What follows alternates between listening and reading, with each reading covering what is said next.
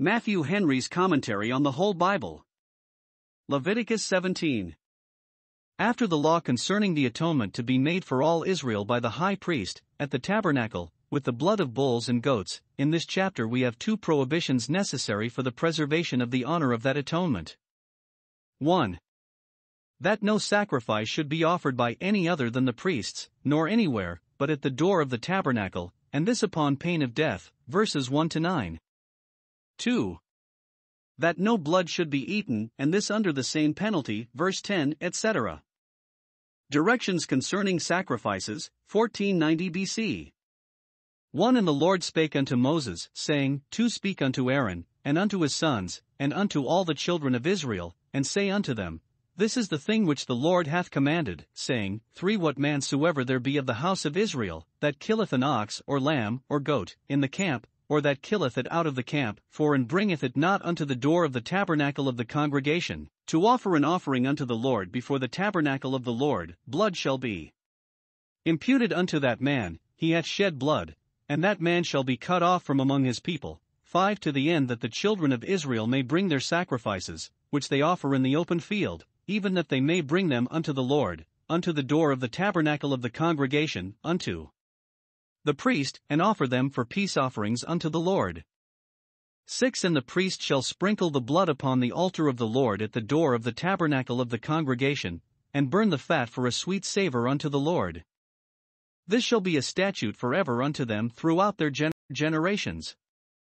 8. And thou shalt say unto them, Whatsoever man there be of the house of Israel, or of the strangers which sojourn among you, that offereth a burnt offering or sacrifice, 9. And bringeth it not unto the door of the tabernacle of the congregation, to offer it unto the Lord, even that man shall be cut off from among his people.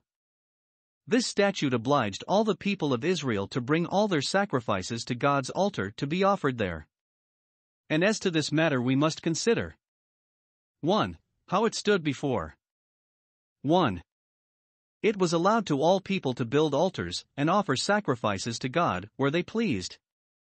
Wherever Abraham had a tent he built an altar, and every master of a family was a priest to his own family, as Job 1 verse 5.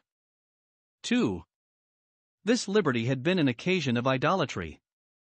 When every man was his own priest, and had an altar of his own, by degrees, as they became vain in their imaginations, they invented gods of their own, and offered their sacrifices unto demons, verse 7. The word signifies rough or hairy goats, because it is probable that in the shape the evil spirits often appeared to them, to invite their sacrifices, and to signify their acceptance of them. For the devil, ever since he became a revolter from God and a rebel against him, has set up for a rival with him, and coveted to have divine honors paid him. He had the impudence to solicit our blessed Savior to fall down and worship him. The Israelites themselves had learned in Egypt to sacrifice to demons.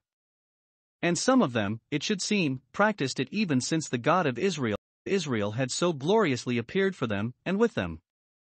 They are said to go a-whoring after these demons, for it was such a breach of their covenant with God as adultery is of the marriage covenant, and they were as strongly addicted to their idolatrous worships, and as hard to be reclaimed from them, as those that have given themselves over to fornication, to work all uncleanness with greediness. And therefore it is with reference to this that God calls himself a jealous God. 2. How this law settled it. 1. Some think that the children of Israel were by this law forbidden, while they were in the wilderness, to kill any beef, or mutton, or veal, or lamb, or goat, even for their common eating, but at the door of the tabernacle, where the blood and the fat were to be offered to God upon the altar, and the flesh to be returned back to the offerer to be eaten as a peace offering, according to the law.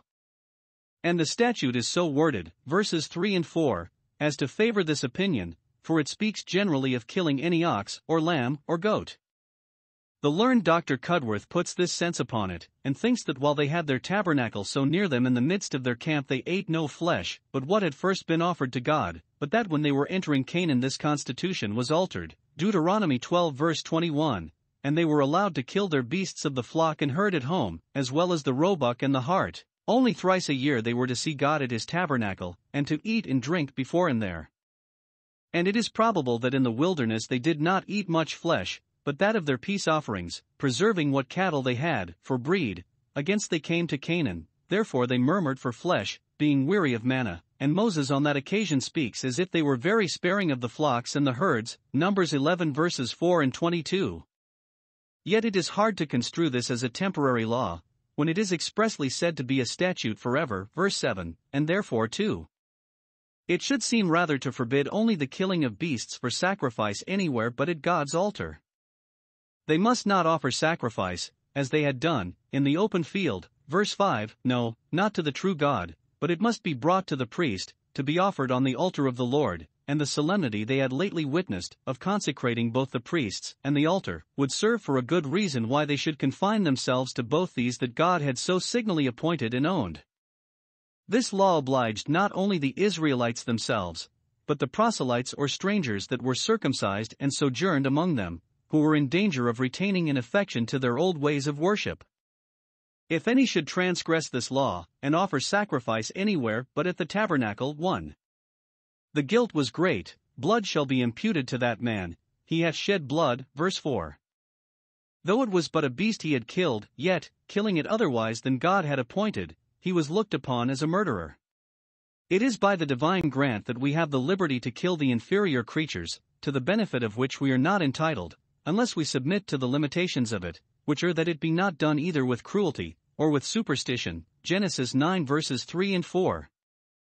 Nor was there ever any greater abuse done to the inferior creatures than when they were made either false gods or sacrifices to false gods, to which the apostle perhaps has special reference when he speaks of the vanity and bondage of corruption to which the creature was made subject, Romans 8 verses 20 and 21, and compare chapter 1 verses 23 and 25. Idolatrous sacrifices were looked upon, not only as adultery, but as murder. He that offereth them is as if he slew a man, Isaiah 66 verse 3. 2. The punishment should be severe, that man shall be cut off from among his people. Either the magistrate must do it if it were manifest and notorious, or, if not, God would take the work into his own hands, and the offender should be cut off by some immediate stroke of divine justice.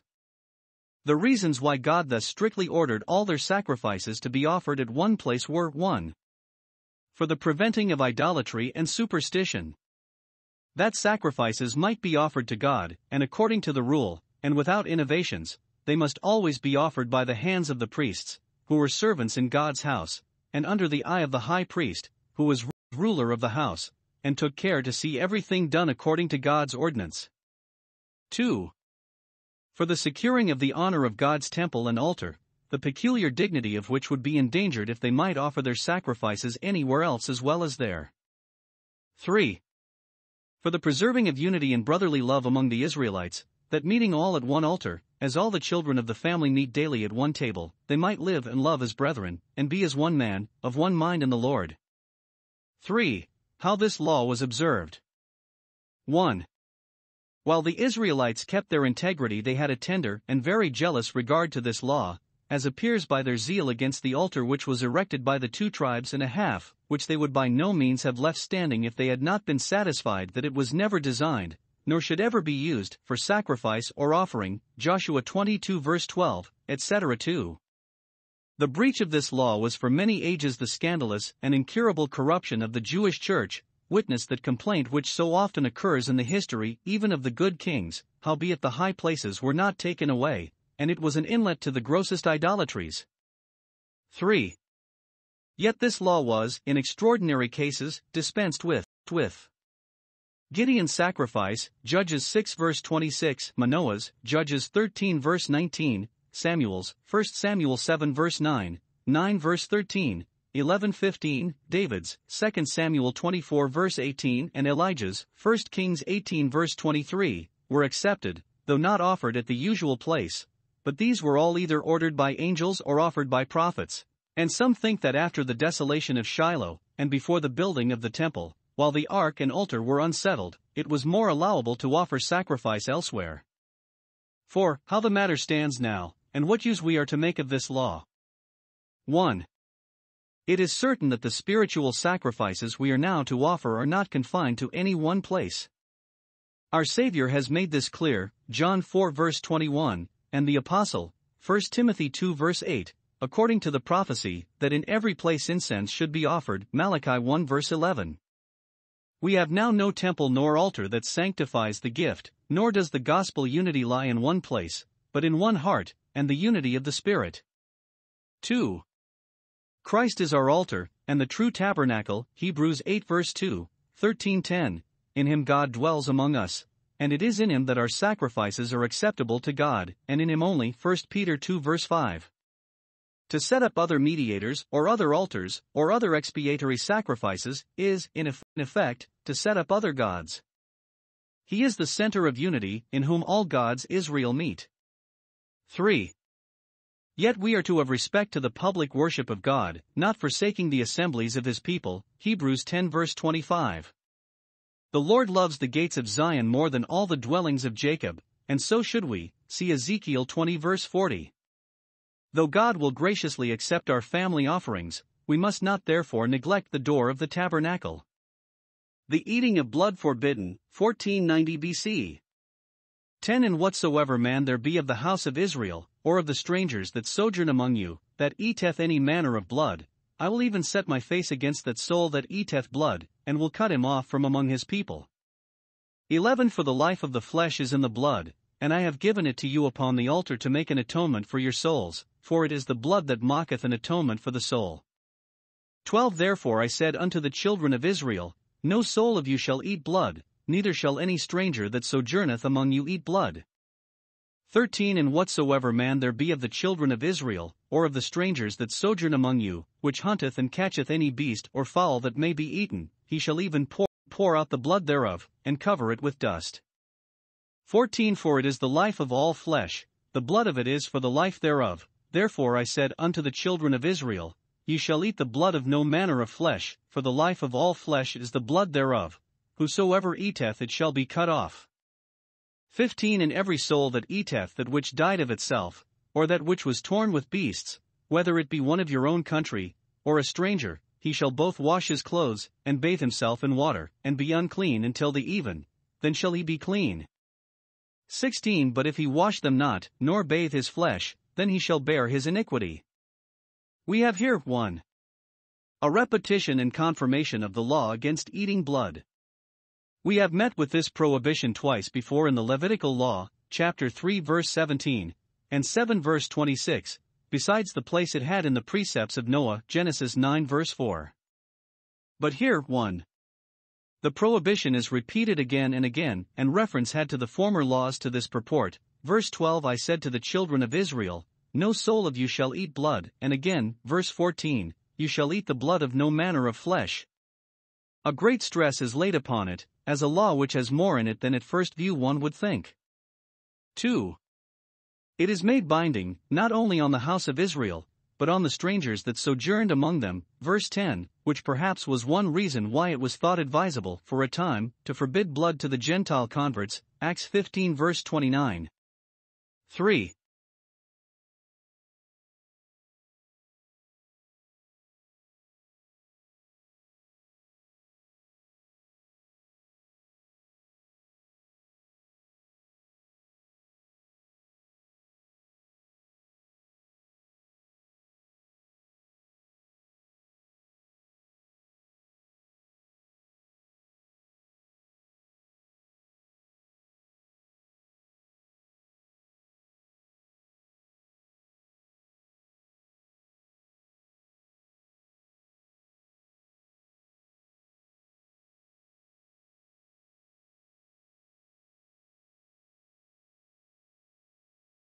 The penalty annexed to this law is very severe. Verse 10 I will even set my face against that soul that eateth blood, if he do it presumptuously, and will cut him off, and again, verse 14, he shall be cut off.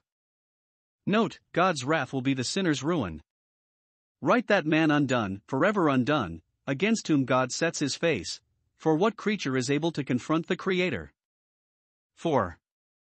A reason is given for this law, verse 11, because it is the blood that makes atonement for the soul, and therefore it was appointed to make atonement with, because the life of the flesh is the blood.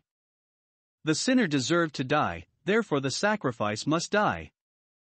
Now, the blood being so the life that ordinarily beasts were killed for man's use by the drawing out of all their blood, God appointed the sprinkling or pouring out of the blood of the sacrifice upon the altar to signify that the life of the sacrifice was given to God instead of the sinner's life, and as a ransom or counterprice for it. Therefore without shedding of blood there was no remission, Hebrews 9 verse 22.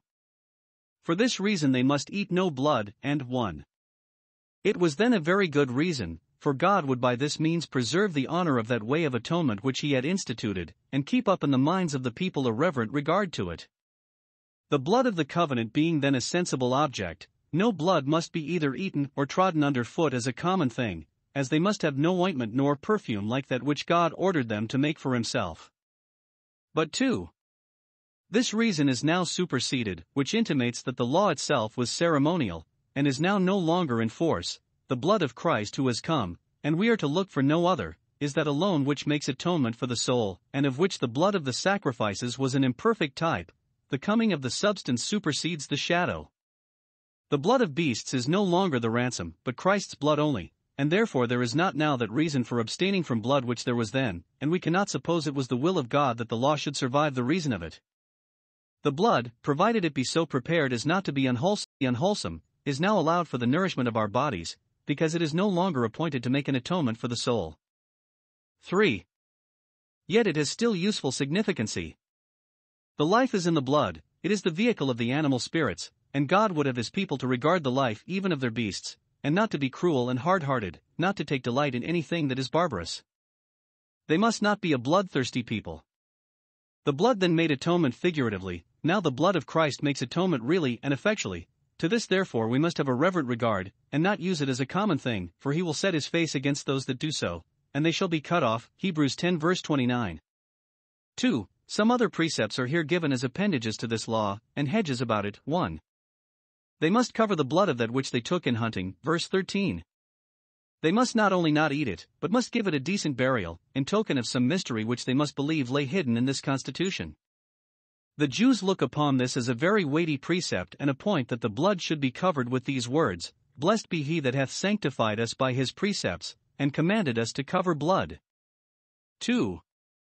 They must not eat that which died of itself, or was torn of beasts, verse 15, for the blood was either not at all, or not regularly, drawn out of them. God would have them to be curious in their diet, not with the curiosity that gratifies the sensual appetite, but with that which checks and restrains it.